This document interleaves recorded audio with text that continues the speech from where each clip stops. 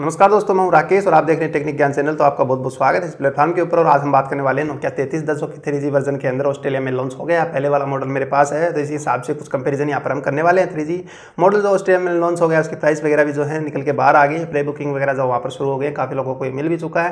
तो इन्हीं सब की जो इस वीडियो में हम बात करने वाले हैं। तो वीडियो को जो आप पूरा देखें, काफ़ी ज़्यादा बड़ा ये वीडियो नहीं है। अगर आपने चैनल सब्सक्राइब नहीं किया तो नीचे लाल बटन बार चैनल को सब्सक्राइब जरूर कर ले, उसके सामने बेल आइकन मिल जाता है, हमारे वीडियो की नोटिफिकेशन वगैरह जो है वो आपको मिलते रहेंगे। तो आइए शुरू करते हैं।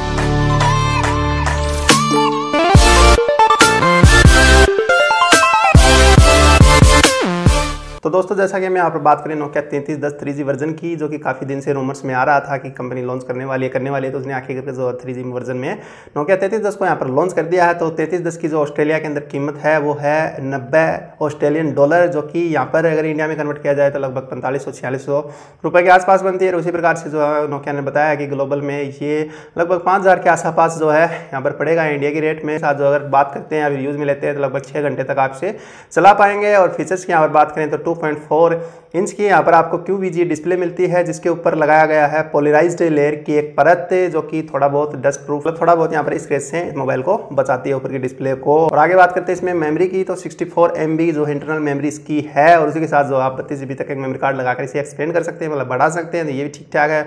32 GB तक मेमोरी कार्ड इतने छोटे से फोन के लिए काफी ठीक है। और आगे बात करते हैं इसमें कैमरा ही, तो पीछे की तरफ आपको 2 मेगापिक्सल का एक ठीक ठाक कैमरा यहाँ पर मिल जाता है फोटो वगैरह निकालने के लिए। और उसी के साथ जो है LED फ्लैश भी लगा दी गई है, जैसा कि पहले वाले मॉडल में थी उसी प्रकार से जो है इसमें भी LED फ्लैश वहाँ पर लगा दी है। और आगे बात करते हैं बैटरी की, तो 1200 mAh की यहाँ पर बैटरी बताई गई है। तो 1200 mAh की बैटरी ठीक ठाक है, लगभग पूरा दिन जो आराम से चल जाएगी अगर नॉर्मली यूज़ लेते हैं। तो वैसे जो हार्डली यूज़ लेके 3G नेटवर्क के ऊपर अगर आप यूज़ लेते हैं 3G के साथ इंटरनेट चला करते हुए लगभग 5 से 6 घंटे ही चलने वाला है। तो काफ़ी सारी इसकी स्पेसिफिकेशन की मैंने यहाँ पर बात की है। आने के बाद देखते हैं, इसकी अनबॉक्सिंग भी करते हैं। अगर ये हमें मिलता है तो जल्दी जो इसे मैं मंगवाने की यहाँ पर कोशिश करूँगा। तो दोस्तों, मैं आशा करता हूँ यहाँ पर काफ़ी सारी जानकारी मैंने दी होगी नोकिया 3310 से 3G वर्जन के बारे में। काफ़ी कुछ आपने यहाँ पर पता किया होगा। अगर आपकी कुछ ओपिनियंस वगैरह रह गई हैं या फिर आप मुझे कुछ बताना चाहते हैं इस मोबाइल के बारे में, तो नीचे कॉमेंट बॉक्स में लिखकर मुझे जरूर बताएं।